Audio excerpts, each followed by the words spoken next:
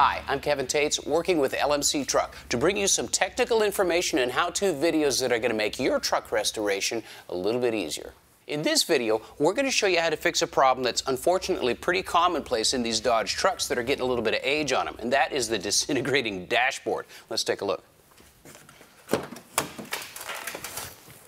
Now, over time, combined with heating and cooling cycles, ultraviolet damage just absolutely takes its toll on not only the dash, but the instrument bezel as well. Well, fortunately for us, LMC Truck has a great solution to both of these problems.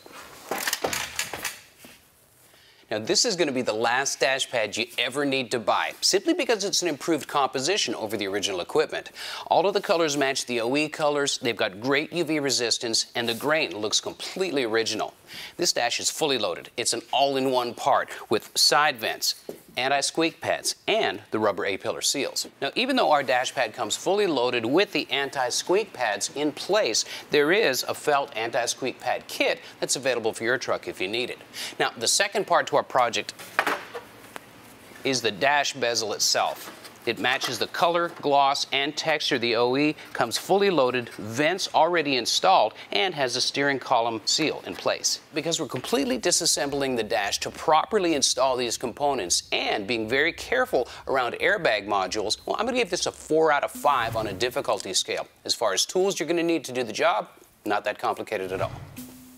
You'll need basic hand tools, a quarter drive socket set, ratchets, and a long extension help. I prefer the ratchet wrenches if you need a box wrench, and you'll need some tools that will help you release the multi-pin clips under the dash for the wiring. Some markers in case you have to label things, and you're going to need some lights since you're under the dash. I like the headlights, but they look a little silly. Now, step one of this project is actually under the hood disconnecting the negative terminal to your battery, because there's an airbag module capacitor that needs about 20 minutes of zero power to fully discharge, make it safe to disconnect. And by the way, you diesel guys, make sure your second battery is disconnected as well. You'll need access to the airbag module, so remove the floor console if equipped or the module cover.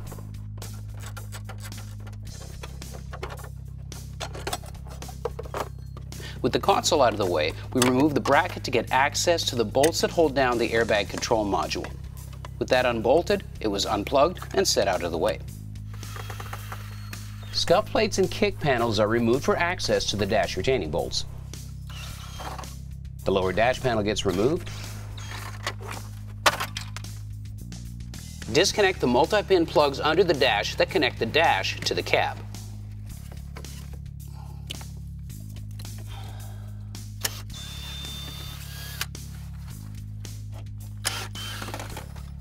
Loosen and remove the metal instrument panel brace and disconnect any wiring that might be clipped to it and set it aside. Clip any zip ties holding wires to the steering column.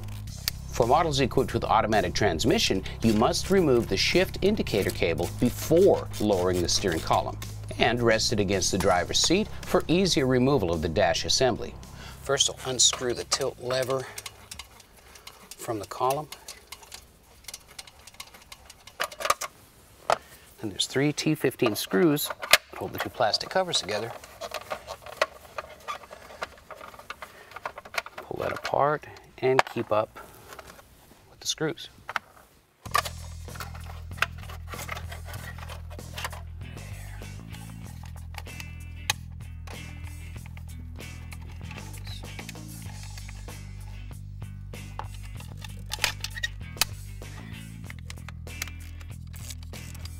Unplug all the wiring harnesses that are attached to the steering column. It might be necessary to cut any zip ties that the factory used to hold the wires in place.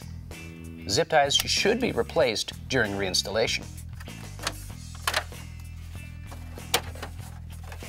Grab the dash bezel tightly and pull sharply towards you to release the pins and remove it. Remove the bolts from the radio and pull it out of the dash, disconnecting the wiring.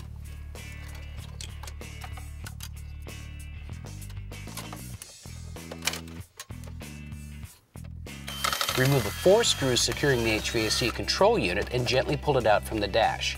Now remove the multi-pin plugs, the 2 nuts holding the vacuum line from the cluster, and pull free from the back of the unit itself. Here's where you want to pay close attention to how your temperature control cables and vacuum lines are routed behind the dash. Push them through the wiring harnesses and out until they're loose underneath the dash. Removing the glove box is easy. Simply push forward on the back side of the box pocket, which pulls the pins inward, and the box comes out easily. Loosen, but don't remove the 2 bolts that hold the dash in place at both sides. Here's where the long extension comes in handy. Remove the perimeter bolts from the top of the dash under the windshield. These are unique length fasteners, so make notes where they came from and tag them for reassembly.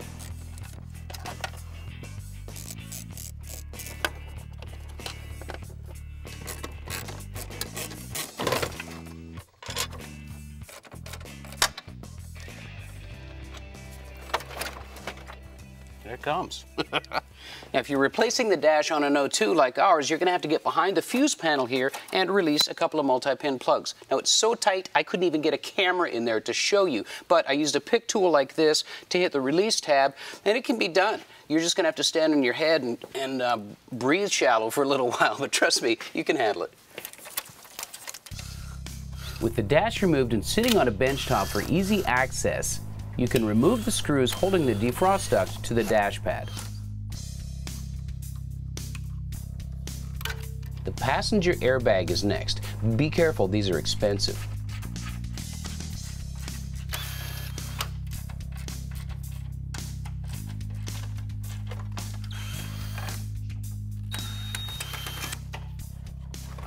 Set it off to the side for reassembly. Now, the rest of the upper dash screws get removed and the dash is separated from the lower dash framework. Since we had them, we decided to put the anti-rattle pads right over top of the original ones, just to be sure. Now, the new LMC dash gets installed using the included hardware.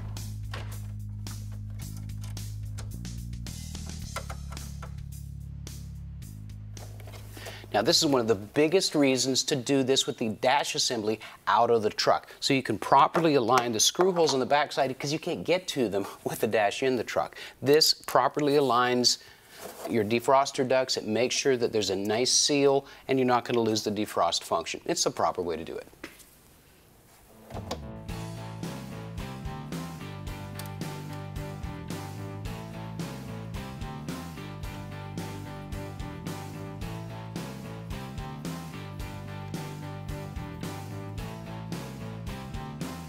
The passenger airbag module goes in, gets bolted into place at the bottom and pushed back in slots on the top side.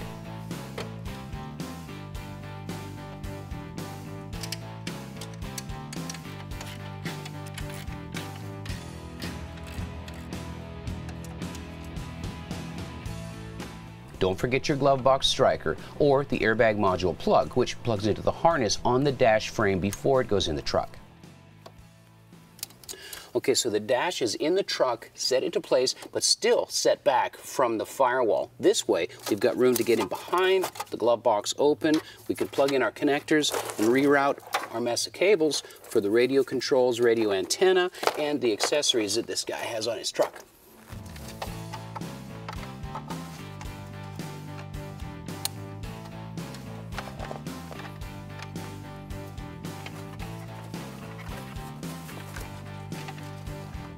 After reconnecting all the dash wiring,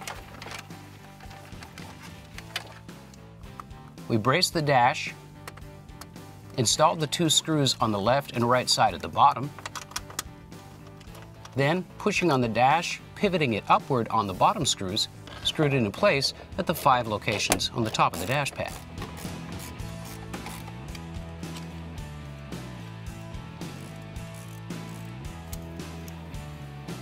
Now you can reconnect the steering column harnesses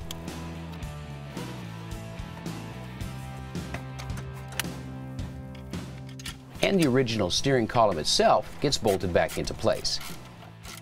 Making notes when you disassemble your dash about wire routing, cable ties, grounding straps, and braces really pays off when you're putting things back together. Take the time to take notes at disassembly. You'll thank me later. The steering column covers have small clips that hold them together as well as screws. Be patient reinstalling these.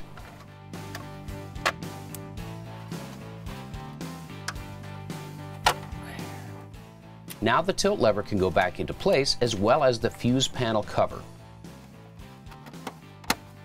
The audio head unit goes back into place, and the HVAC control unit gets reassembled and reinstalled.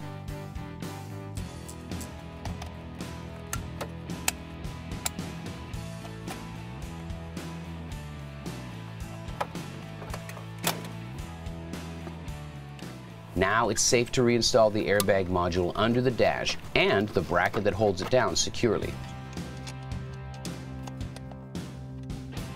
The new dash bezel is simple to install. Carefully line up the spring clips to the dash and then gently push, maybe with the heel of your hand, until it's seated all the way around.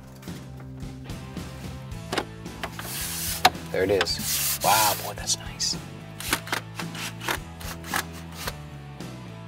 Reconnect your battery cables and test your lights and switches before hitting the road. The new dash fits well, looks original, and along with the new instrument bezel, brings back the interior of this truck to a showroom new look. There you go. Restoring the interior of your Dodge truck just got easier. And we hope that we've shown you that with some simple hand tools, an investment of your time, and some well-made parts from LMC Truck, well, now you know how to install the last dashboard your Dodge is ever going to need. Thanks for watching. I'm Kevin Tetz.